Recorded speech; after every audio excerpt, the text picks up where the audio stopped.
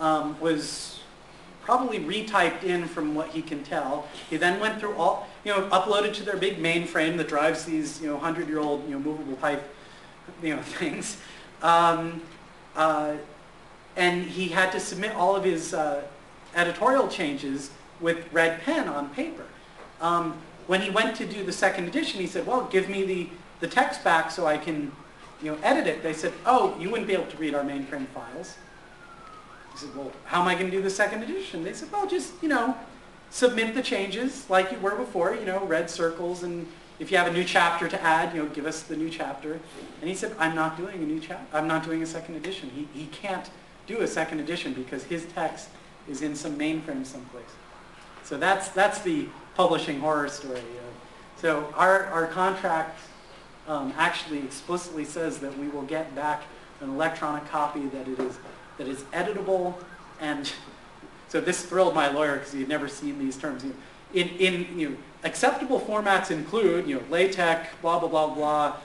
Unacceptable formats include Word. PDF. Actually, we would have settled for Word because at least it's better than PDF. Yeah. Or other formats that are mutually agreed to.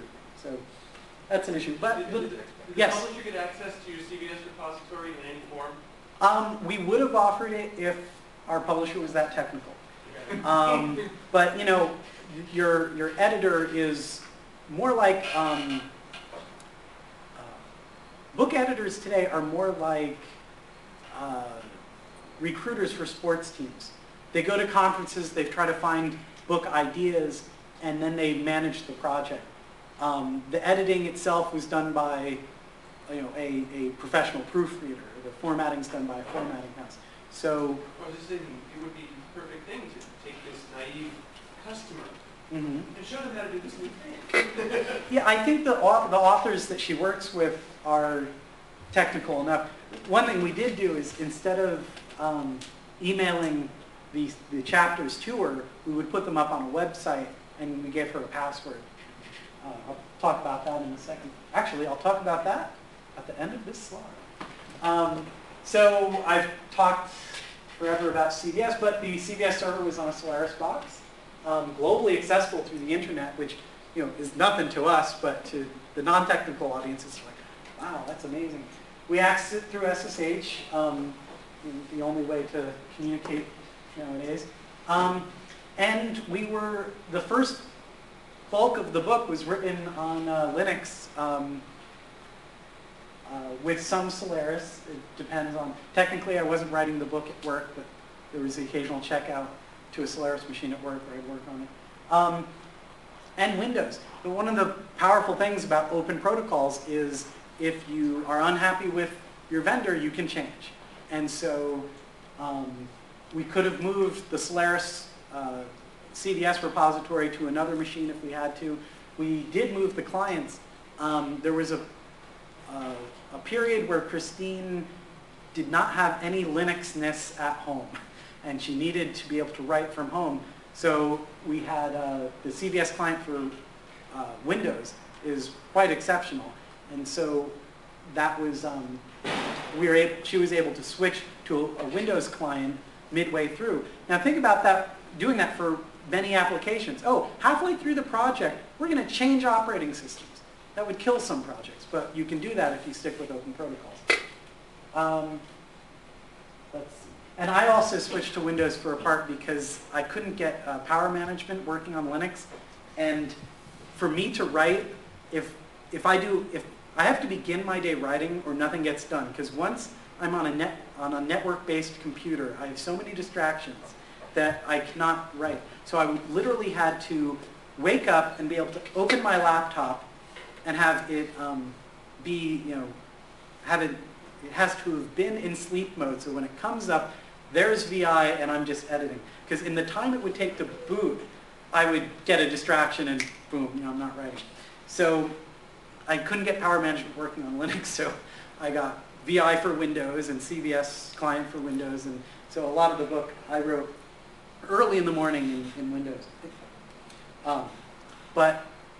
So in some ways, I feel guilty that this somewhat Unix-centric book was not all written on Unix. On the other hand, I think this demonstrates the power of open protocols and open source. So, LaTeX, talk about LaTeX. Talk about Apache, that we gave documents to non-technical people, people that couldn't access our repository. We put them up on a web server. We hate faxes, so the faxing that there were some situations where we just had images that had to be sent around, and we would scan them and put them in the repository, then email a notification. And of course, IETF open standards for email.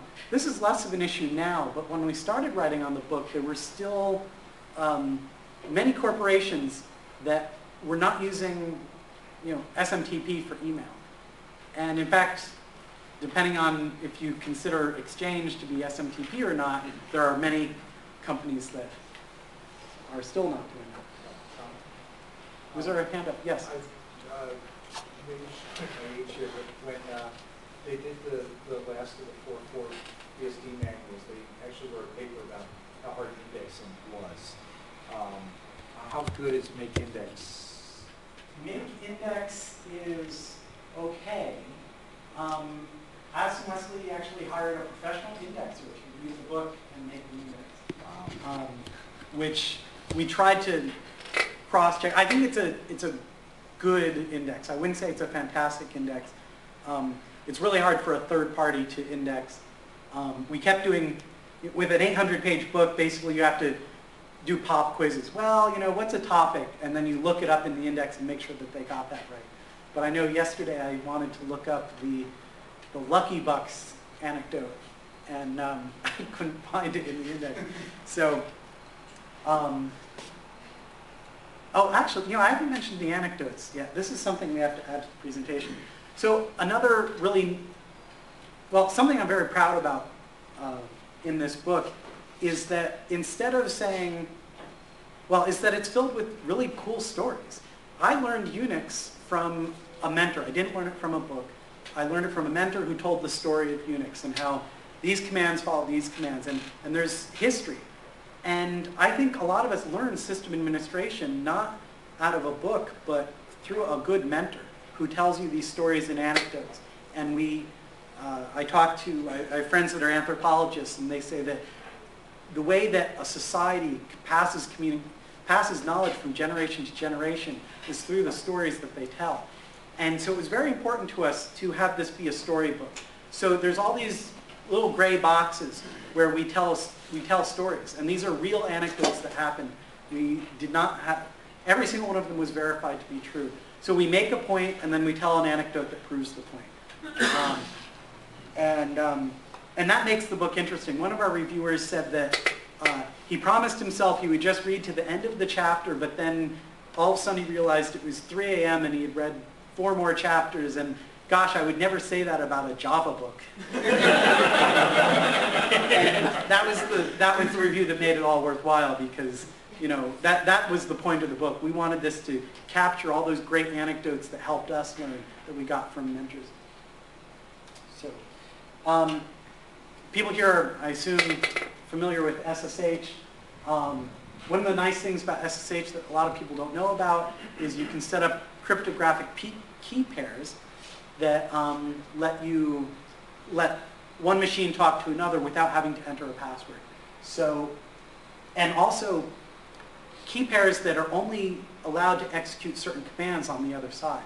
So I have a special key that I install on any machine that should be able to check in documents to the repository as me. And I have a different key that just gives read-only access to the repository. These kind of things really helped us in the book, because I don't trust many computers. So there were certain places where I just was doing proofreading and I would just need read-only access. Let's see. And I've really covered all that. I've talked about the benefits of open protocols being the ability to change clients. The other thing that I learned during writing this book was Cygwin. Cygwin gives you all the Unix commands on a Windows environment. And it's fantastic. I mean, the first time I piped the output of one thing to another, on a Windows box. And then I catted a file and piped it to SSH and ran the command that was going to process it on another machine. And I said, oh my God, I'm doing this on a Windows box. This is great.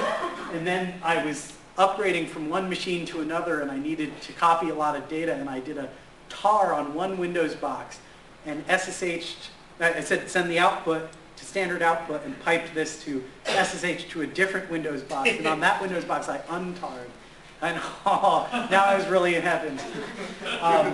It can be slow, but it's getting faster every revision. But boy, if you're not using Cygwin and you're using Windows, you're working too hard. Also call it the best X for the... And it's, yes, it's one of the best X Windows implementation. Yep. And it's great, it just works. You take a bit of source code from a Linux or Solaris box and type make and it compiles. It's, hallelujah. Is it free? And it's free, yes. You go to Cygwin.com and it even has a good installer program. So why didn't Tom use this Cygwin about 2 years early? Well, because I'm lazy and I figure, oh, I hate installing things. It's always such a pain in the ass and building the source and everything. And then I finally said, well, I really need to use this, so I installed it. Oh, they have this great installer and it FTP stuff and it's pre-compiled. There's, should have done it years ago. It wasn't always that good though. It wasn't always that good. I guess that I must have started using Cygwin the day after the cool new install system was released, because to me I've been using it forever, but people on the cutting edge like yourself are like, oh, you should have seen it when it was new. And while this book is agnostic about technology and what operating system is the best, because we all know the best operating system is whatever is right for that given application. Our server always stayed on Unix because we're Unix hogs. There's something called Telme instead of the OpenSSH. It's a DOS-based SSH client, and Yeah. people have minimals, or they just needed to get in the Mhm. server. I just installed Telme. It's a Russian-made T-E-L-M-E? client. You just FTP. And how's that spelled? T-E-L-M-E-A-T. Telme. Oh, okay. Great. It's just an SSH client, but it doesn't give you SCP ability. For people who need both, I basically give them WinSCP or SCP Explorer, Yeah. and that would give the SCP side. WinSCP is good. Putty is good. Yep. Putty got a lot better recently. Yeah. I tried both Putty and Telme, yeah. and I stayed with Telme. Yeah. And actually, what's the other thing? Was there a question? Yes. Oh, okay. Yeah, there's some good, when we were writing this, there weren't any good SSH version 2 implementations for Windows. So when the security holes were announced about version 1, we basically had no alternative other than Cygwin OpenSSH. So some of the non-software. I was recommending Secure Oh. CRT. Secure CRT, yes. That's actually what I use most of the time is Secure CRT. Why didn't I think of that? It's not secure on the machine itself. You have to It's as secure as that machine. I wouldn't run the daemon. And when I copied files from one machine to another, I was only running the daemon for as long as I was doing that copy. Yeah. Though a nice thing about Cygwin is you can cat Etsy password and it sort of generates it out of the Windows registry and stuff. I mean, these guys are nuts.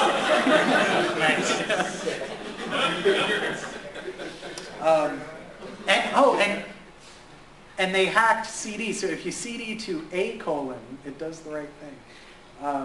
Anyway, non-software tools. So the whole beginning of this presentation was about how system administration is about all those soft skills, negotiation and stuff. And this is where we talk about it. And this is the part of the presentation where the heroine discusses the soft tools. So delegation. We really want to focus on the writing and find people that were better than us do the other things. So editing, proofreading, data entry was done by other people. Data entry included paying a friend, I think $10 an hour to take the reviews that we would get back, and she had CVS access, and she would, if it was an obvious correction, she would make it. If it was a non-obvious correction, she would add a LaTeX comment with, you know, reviewer so-and-so says, you know, this paragraph sucks, or you should rearrange these sentences. And she would